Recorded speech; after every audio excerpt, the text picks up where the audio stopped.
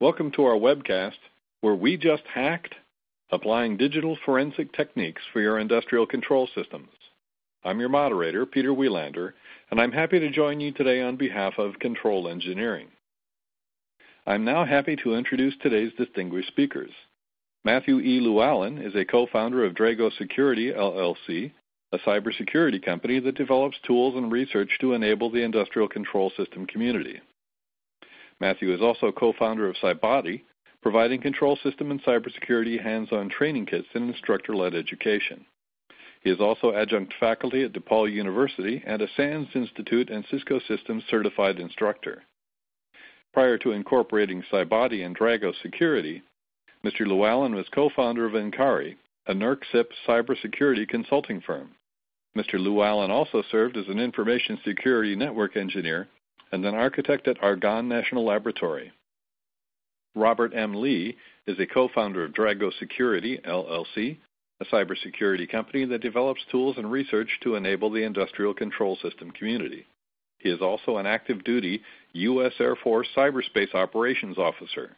Robert received his bachelor's degree from the United States Air Force Academy and his master's in cybersecurity, digital forensics from Utica College, where he now teaches as an adjunct lecturer. He is the author of SCADA and Me and is currently pursuing his PhD at King's College London with research in control system cybersecurity. I'm Peter Wielander, webcast moderator and a content manager for Control Engineering.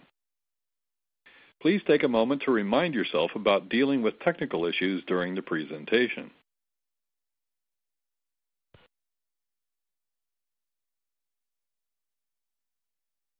And now, Matt and Robert, take it away.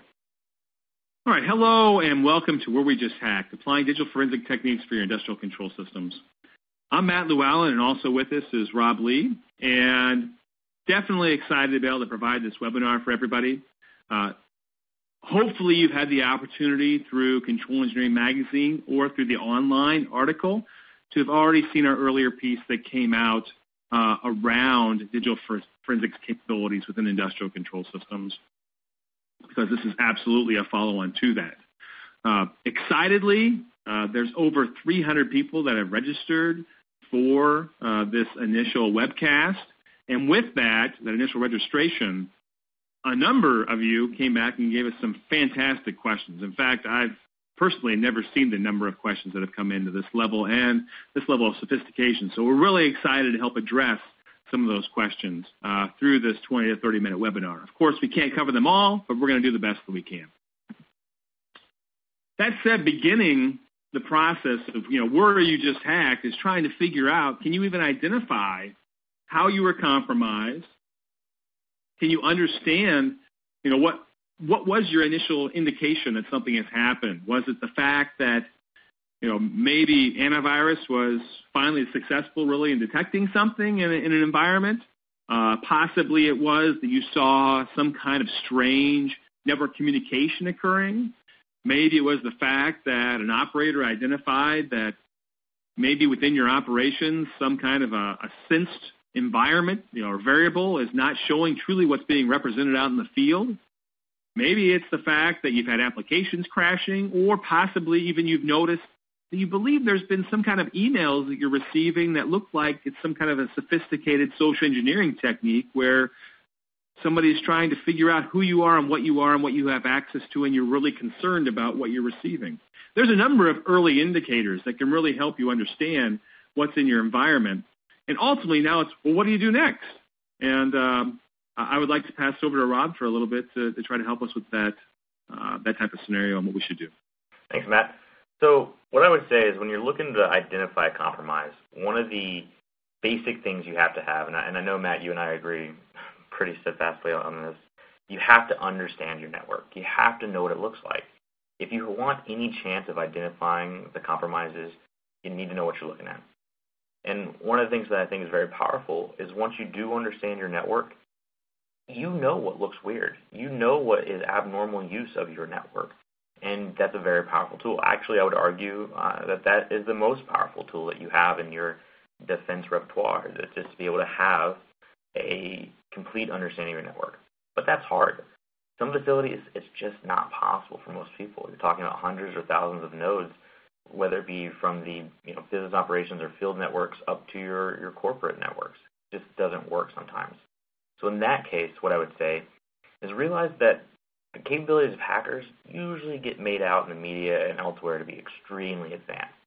But what we honestly see a lot of times is these hacker groups, or even nation-state styled groups, have to learn and understand your facility to do anything decent in it. So realize that about hackers and about these groups, that they need to know your networks to be effective, especially with control system type networks. So they're going to be looking for things to understand and learn your network. So if you don't understand your network fully, but you know where certain things are kept, like configuration files and log files and network architecture diagrams, you know those things exist on your network, those are great places to look and see, hey, an attacker's going to have to come after these. Maybe I should set up some small amount of sensing around this. Maybe I should look at the network traffic around this area. Have they been modified or accessed recently? Or if you are really sort of forward-leaning network and you do have network monitoring capabilities, put up a simple intrusion detection system type signature that says, if I see configuration files and network maps and these type of files leaving my network, let me know about that. And so I would say that's one of the easiest things you can do to quickly identify compromise. We have on there, the capabilities of hackers and attack scenarios. And the thing I try to get through to people most is, again, hackers are not always these sophisticated tier one, amazing actors. A lot of times, they're just trying to figure out as they go along. And sometimes it works for these guys and gals. So don't be intimidated. Take the position that you're the defender of your network, you're the owner of your network, and that's a very powerful position to be in. Some of these groups and actors that we see actually weren't even control system hackers or control system engineers to begin with. A lot of them were IT hackers or people that were really good at just compromising Windows systems, that now they've got team management and metrics and a boss to look up to and have to work for. And so they switched over to these high-value targets of industrial control systems. You actually see quite a bit of that in the patterns of these hackers, that they go by the standard sort of tool set. Send a phishing email, get information back. Scan the networks to try to identify some sort of reconnaissance, then try to exploit the networks. Leverage privileges. Move through your network, learn your network, and then try to have some sort of effect. These are all standard styles of attack vectors that can quickly be identified when you do understand your network. So with that, Matt, I would pass it back to you. If you get to the point where you truly feel that your system's been compromised and you're trying to figure out how to see how compromised you really are, right? So what's, whether the sophistication of the attacker may be that maybe this has been going on for months. You've just finally become aware of this, and this has been something where the environment has been compromised for, almost a year. And in fact, through, the ICS cert, that was a number of compromisations actually indicated that the time from a system being compromised to actually being identified was around a year. And if that's the case, it really isn't necessarily in your best interest as the asset owner and operator to make an immediate response, especially if that response ends up tipping off whomever has compromised your environment. And also realize that whatever your indication is, it may really be a false indicator. You may be seeing something that just is a misconfiguration in an environment, not necessarily an indication that the environment has been compromised. And that really is all about how sophisticated is your incident response plan. How many times have you dealt with responding to these types of threats? It's a real challenge, absolutely. And hopefully you already have some kind of capability organization that includes an incident response plan, that includes working with the right people. We're going to talk this in just a moment, but I want to make certain that you just don't make that active response immediately. And I'll tell you firsthand, back in 1998, the very first system that I saw was compromised. It was not at an industrial facility. It was when I was back working in the national labs, and it was a Red Hat system. I remember this very, very succinctly, very specifically. And we monitored it for a while. We had the ability to set up network taps. We were able to see what was going on. Of course, the attacker did not know that we were able to see them. And then we saw them starting to gain access to some specific set of sensitive information that really they probably shouldn't have had access to. And at that point in time, we pulled the plug, right? We actually pulled the network cable. And holy cow, you pull the cable, guess what happened? The system actually started erasing itself. And very easily, you can then, by your response, start making the situation much worse. You really, whatever your initial indicator is, whether, again, as I was saying before, if it's a firewall rule being hit or somebody just having some kind of a spear phishing campaign against them, or you believe you see out in the field systems being manipulated in ways that really it shouldn't be happening within your operations. All of those are different levels of sophistication of an attacker, and you really want to try to act in concert and have the right personnel involved in the process. So that leads to your assumptions. And as we go to the next slide here, talking about just some things that you need to assume in your environment. In the very beginning, if you truly believe that you've been compromised, you have to assume that all your communications are being eavesdropped upon at that time, and that any of your assets can be denied service or misused. And that's a really scary assumption to have. Imagine your plant communications being compromised or your email system being compromised. You have this early indicator that something's happened. You have to assume that they've essentially taken over the whole environment and then start identifying how trustworthy everything is. And we'll get to that in just a moment, but I'd love to hand it back over to Rob so he can give us some basis or understanding of things we can do or some assumptions we should understand. Absolutely. So I think the point you raised about getting to that trustworthiness is great. I know that this is going to come up in a couple of slides, but I would say for this, when you're trying to assume about your communications and capabilities, you really need to validate each system you use for that and say, look, these two computers are 100% clean. I can talk together. Or, it comes down to it, do the old sneaker net type thing where you take a pen and paper and you communicate that way for a while. It sounds arcane, but in a sensitive control system environment, it's not worth taking the risk. Anybody who's ever played around with even the basic kind of hacking tools with Metasploit and Backtrack or Kali or any type of basic tools, there's auto scripts and auto capabilities for just pushing a button and getting a keylogger. You're already on a system, and you can just enable keylogging to say, look, anything they type, put it in a text file and send it back to me. That's kind of scary on these type of environments. There's no reason to be overly paranoid, right? We don't want to push a bunch of hype here. There are real threats, but you are in a position of power. You are those network defenders. So don't rush it. I think that's such a good point to bring up with digital forensics in terms of being in a compromise where you don't immediately throw all the alarms, right? You want to have that level of trust with your management, with your own leadership, that when you come to them with an issue, it's absolutely a real issue. And they know and trust you that you've run down all other false positives and all other opportunities that it could be something not malicious. So I think in this type of scenario, you really just take it slow if you can.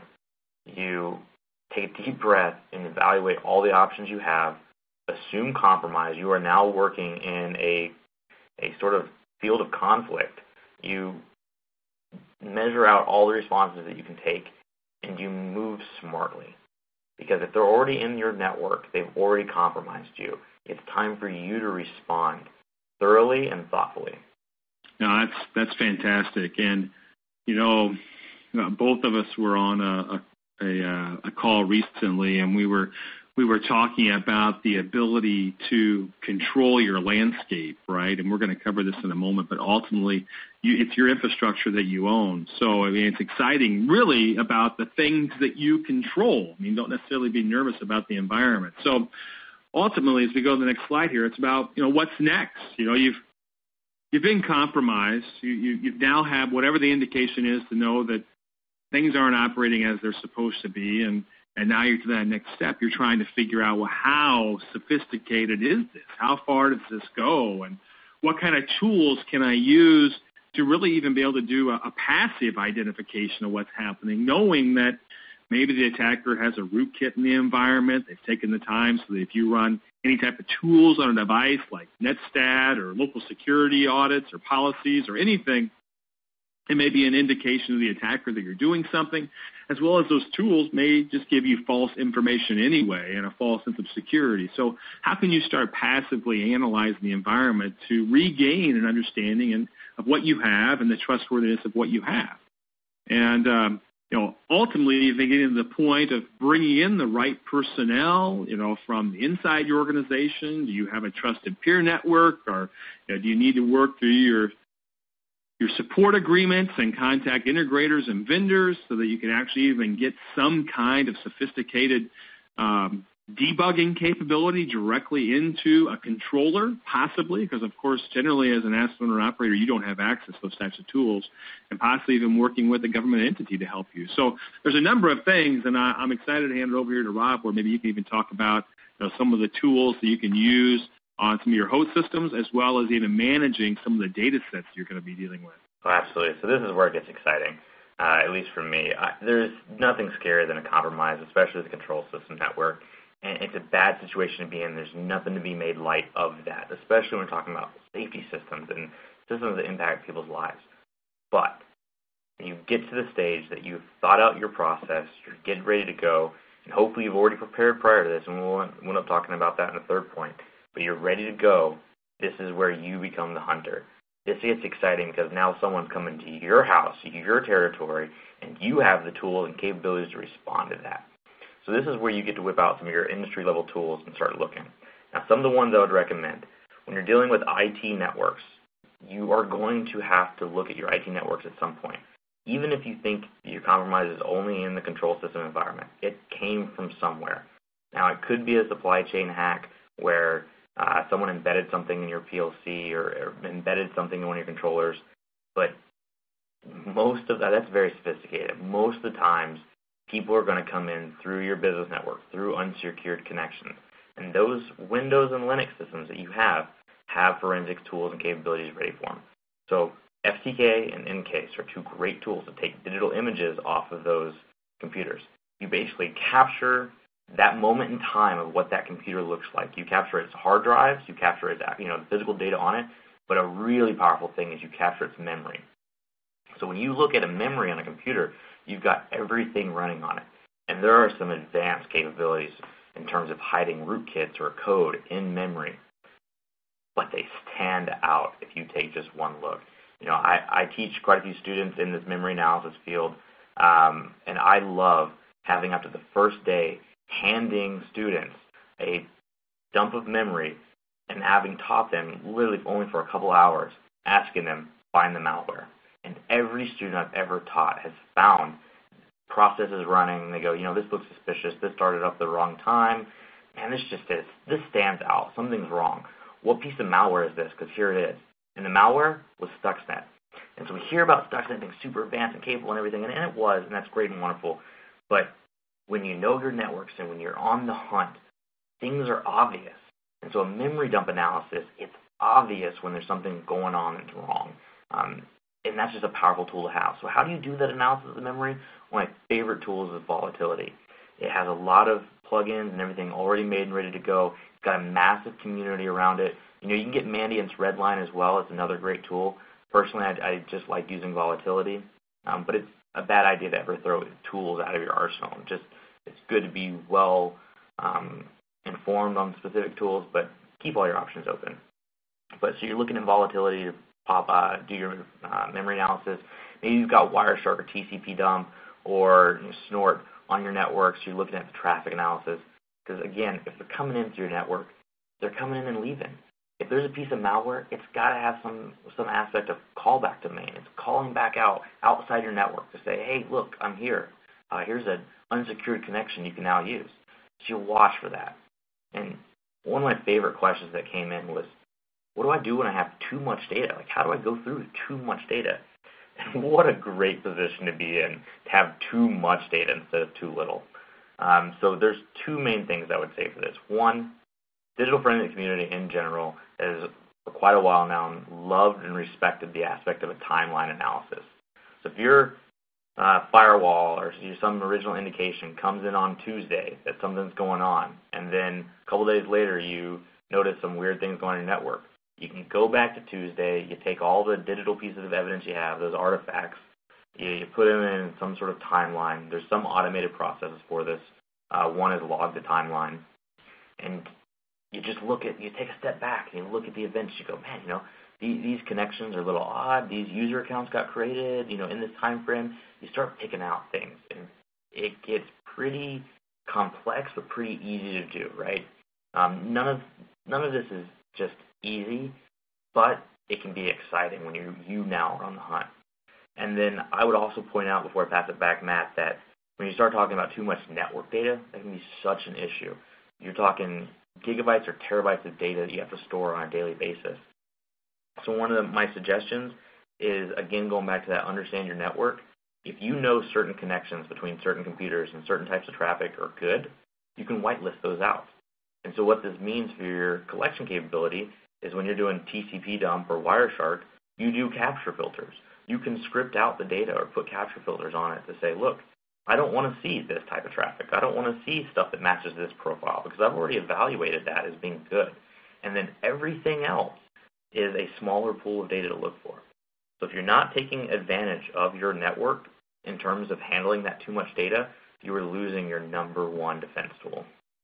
When I had my consulting company, as we would go into a facility, one of the things that we would use in an identification how sophisticated the cybersecurity program was really just how does your incident response plan look like? What does it look like?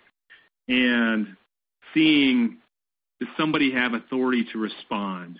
Who are the right people that you have as far as your contact list? And do you have an analysis of skills of who you're bringing in for certain capabilities? What are the resources that you're going to manage or go look at? Where do you have your logs? Where do you have this too much data? What are you analyzing? And it's fantastic that, and I can only hope that everybody, watching this webinar has the ability and authority to start really defining your incident response plan so that you can know what kind of capabilities you already have. And hopefully you have the opportunity to really take the time, as Rob's stating, and we're discussing, to know your network, know how things are talking to each other, who talks to who, and then even go one level deeper than that, where you can even know functionally whether somebody is doing, or systems are supposed to be doing read or write to coils and contacts and control capabilities, and even profiling your Modbus, DMP3, ICCP data flows, whatever it may be, where you truly know how things interact with each other. Because ultimately, the attacking entity initially, they have none of that. And even as time goes on, you're able to make changes to your environment, hopefully documented, hopefully through some kind of change control system, that you're able to reflect upon and have a baseline. So that gets into the next slide here of really trying to have some mechanism to validate the trustworthiness of your cyber assets and even of your physical assets, how they're being manipulated, controlled, and sensed. And furthermore, your personnel. I mean, the reality is, if you've sensed something, it is painful, but it even could be an internal threat actor. I've lived that, right? I even lived a situation where the person was the chief security officer that was doing the bad events in the organization, and that's incredibly harmful. You hope that that's not the case in the situation, but you just don't know. So you're now at the point that you have to have some kind of trustworthiness validation and even understanding, where again was this first sensed? Where did you get the indication that something was happening? So, but it may be further than that. Maybe you can go back and use people as your intrusion detection sensors. I mean, who is better? I mean, that's the best resource ultimately that you have is your personnel and being able to sense odd behavior. From a consulting capacity, as we went into organizations, it was quite obvious that the personnel actually knew a number of the vulnerabilities. They knew it. They understood them. And that was an incredible value. But once something has been indicated, now you can go back and start looking forensically just by figuring out, hey, did anybody receive any strange emails, have any odd system behavior, phone calls? Were there any control operation changes? What happened? Even furthermore, trying to understand, is there anything physically that was left behind? When we get into physical cyber attacks, If you were to look at Stuxnet, as we brought up earlier, and if Natanz was designed as it was, well, then it was air-gapped, and most likely there had to be some kind of a physical cyber intrusion that took place. It was a couple of years ago where I devised the modified PLC cable and showed that is an opportunity of part of an attack surface. So the same thing holds true here. Could it be more sophisticated? It doesn't necessarily be fully sophisticated either. That was just in the tens of dollars of an attack, but understanding even physical facility inspections and working with and having the right people as part of your team of response for physical, cyber, operational response capabilities. Reviewing your system baselines and your device firmware and your logic and operational logs. There's just a number of things that you want to and hopefully have at your disposal. Ultimately, again, that's the point. If you don't have these capabilities at your disposal now and you're not believed to be compromised, create them. Figure out a way to produce them. So I'd love to hand it over to Rob here to see some of his thoughts around this. Yeah, so when you're talking about the review of the system baseline, I think that's really, really good. In the digital forensics community and more for the security community in general, we have digital hashes, which are, in the basic sense, a short mathematical representation of data. So you can have 10 terabytes of data and take a 128-bit key or byte key of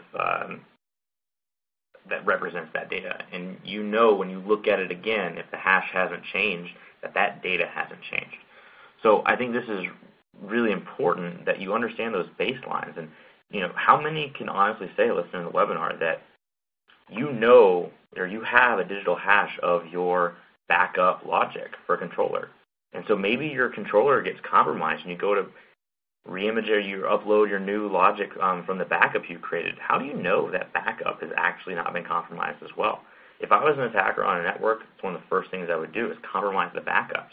Heck, even if I didn't make it to the controllers, eventually when you do back them up or when you do reload that backup on there, you're going to infect them yourselves. So understand that baseline. Using forensic tools and security tools like digital hashing, something very basic, is very important. I really love the topic of review your operational logs. So we consider firewall logs to be forensic and security evidence. We consider intrusion detection systems to be like this. But what about historian logs? Matt, you brought up this topic of commands being sent that look a little odd. And I think that's a perfect scenario. When you have someone reading coils to try to understand, what's going on in this PLC, what's going on in this environment, on this RTU, that's a piece of evidence that is useful to you because an attacker is going to have to do that if they really want to understand the network.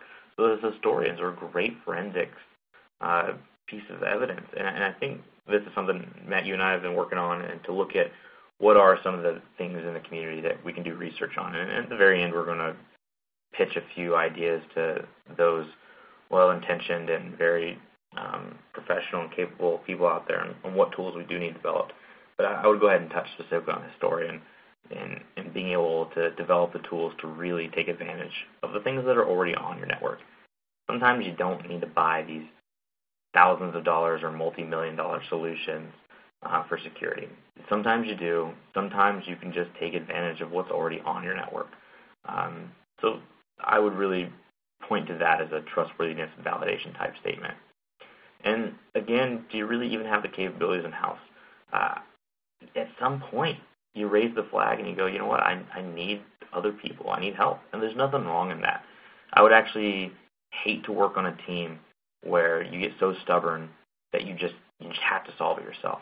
There's some pride in that, but especially in control system environments, you really are talking about monetary impact in people's lives, or what's worse is literally people's lives in terms of safety. You're talking about nuclear power and water or oil. You're talking about safety of human life, and pride has to take a step to the side.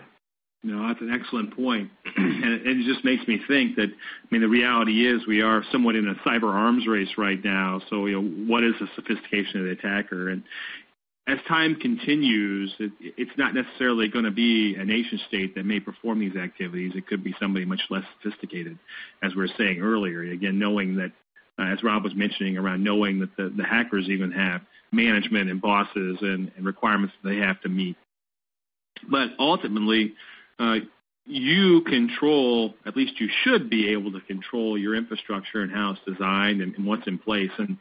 And that's where there's another fantastic opportunity getting into really how do you prepare for this type of situation. How do you prepare up front, again, with the hope that right now as you're going through this webinar that you're not actively compromised. And if you are, you know what, then maybe reach out to Rob and I, and we'll even, we absolutely would be there to help you as long as, of course, your management supports that decision. But prior to that, how do you, what do you do? Do you have the capability to enable some kind of tools for monitoring your traffic? Do you have the ability through even your current support agreement through your integrator or a vendor that supplied your control environment to even set up a tap port, a spam port, intrusion detection or monitoring, or additional firewall rules or capability? What are you able to do? I am excited to say that we're going to be, and Rob alluded to this, we're going to be actually generating some research, and sadly, it is labeled right now as research, even though you truly have an active environment that you're dealing with at this point in time. But research around the current industrial switches that are in place, most likely at your facility. I'm not going to name names of the vendors, but there's a number of them. We're going to include 5 of the major ones.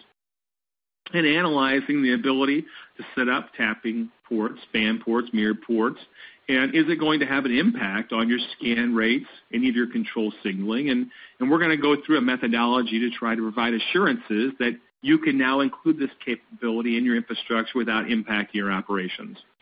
And that's really the role that you need to start playing, is not just thinking about what you have as an operational capability, and hopefully your management will support this, but also even really thinking about what kind of tools do you need to become an active defender?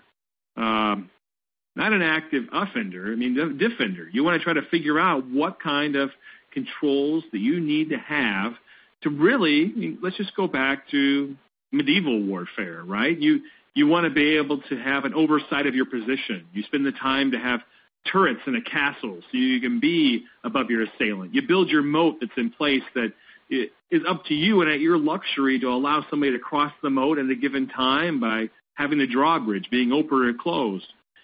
Hopefully you have that capability within your infrastructure to go back, to say, you know what, there are some automated procedures that we can really still perform manually. We can go back and have shelter in our environment, no different than, right, I'm a Midwestern background, and a tornado warning comes out, you seek shelter, right? You have a way where you can still live and survive and maintain who you are as a person, right? The life continuity plan. Well, do you have an industrial continuity plan and what you want to do to maintain your operations while you're under siege? And hopefully you have the ability to design and change and alter what you have in your infrastructure so that you're prepared to respond if you start having this indication that you may have been compromised. And that includes even creating these choke points or limited data flows, or, again, completely severing connectivity. So I again want to hand it over to Rob to get his input on this. Yeah, those are all really good points. And I know I've hammered on this real big need to understand and know your network. But sometimes, it's just not feasible. So I think the most powerful point on this slide is the aspect of questions to ask to determine your readiness. You just have to ask yourself in an honest and open way, if I was compromised right now, would I know where to begin? And if the answer is no, you've got work to do. You can't wait around. So there may be purpose in being thoughtful and thorough and taking a deep breath before you start, but not purpose in not being ready at all. And this is the thing that wraps up with forensics teams all the time. I don't know how many times I've been a part of or heard from a number of other people in the community how frustrating it is to arrive on site and a forensic investigation team has been called in, you're on the team, and a compromise has occurred, and you ask the asset owners, you ask the people, hey, what are your critical information systems? What are the things that we have to ensure are most important to you? And what does your network look like? And usually it's a 2 to 3 day, I'll get back to you later type scenario. That's a lot of time lost, a lot of critical time lost. And now the asset owner or the facility owners are paying a much larger bill than they needed to. But when a forensics team, whether it's in-house or outside, can come in and you already have ready for them network diagrams or at least identifying what is critical to you, you're a step ahead of the game. So if you can ask yourself that and honestly answer if you're ready or not, that is a big intrinsic look that is very important in this process.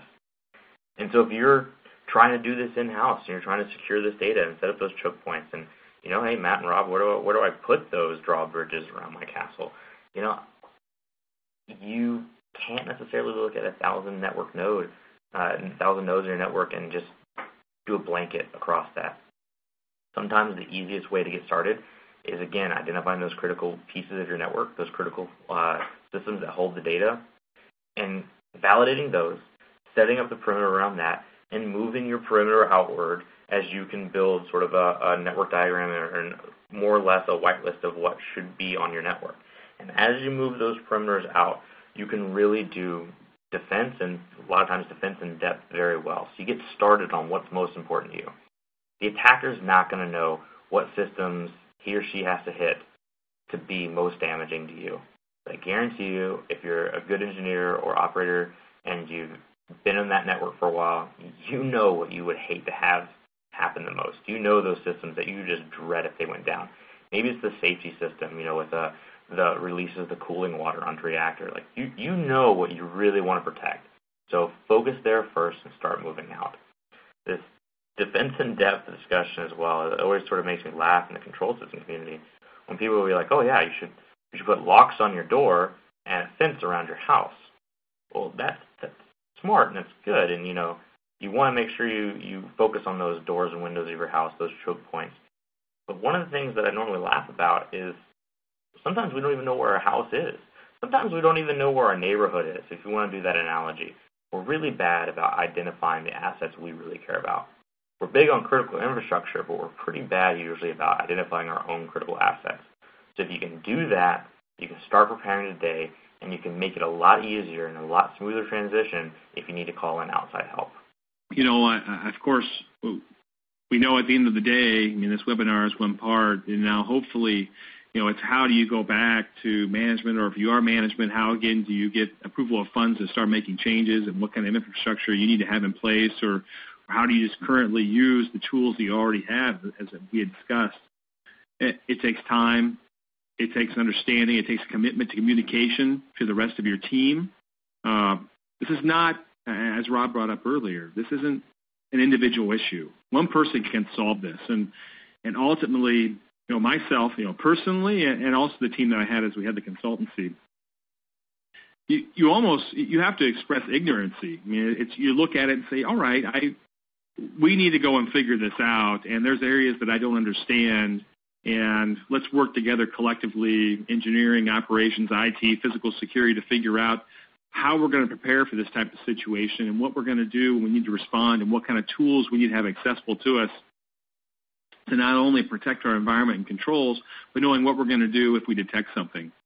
Because ultimately I went back and I said, I was talking about incident response and looking at the sophistication of the incident response plan to figure out how well ingrained cybersecurity is. Another big component, security doesn't exist without a sufficient response plan. It doesn't. So you have your controls, and then you see something, and now you have to go and respond to it at that point in time. And then you have lessons learned that come out of it as far as some changes you need to make. And then with control environments, of course, you really are intentional about being able to respond in an appropriate time frame before we have any loss of life scenarios, before we have any massive casualties or challenges we're going to run into. So that said, we absolutely do have an enormous amount of work that needs to be done in really providing tools to the industry to have better visibility in what you have. Now, knowing just a key piece of understanding what your systems are and how they communicate with each other, that's an amazing leverage point. But add to that, let's say if we can map tools like volatility into a PLC, a PAC, an RTU, another embedded device, could vendors start exposing their debugging capabilities directly into a controller so you can just see what's happening in these devices, of course, during a known good time, and then you can even analyze it during a known bad where you believe you're compromised and see how far the attack has gone into the environment. So that said, there are so many questions that came in that were fantastic. We don't have an endless amount of time. Neither do you. We understand that. Hopefully we've given you some good ideas or discussion points of things that you can use back in your team or some action items that you can do over the next 3 months, 6 months to a year, whatever your time frame is, hopefully sooner rather than later. There absolutely are going to be follow-on discussions available at dragosecurity.com.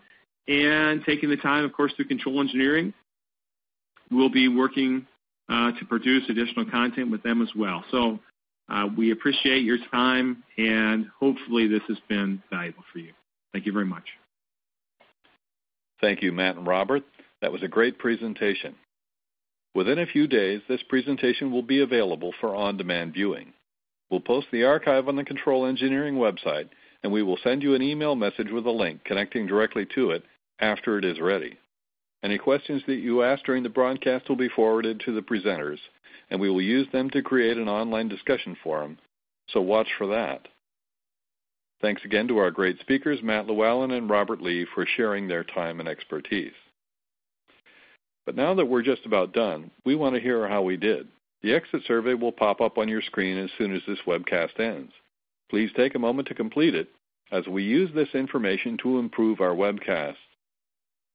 So on behalf of CFE Media and Control Engineering, thanks for attending this webcast. Copyright 2013 CFE Media. Thank you.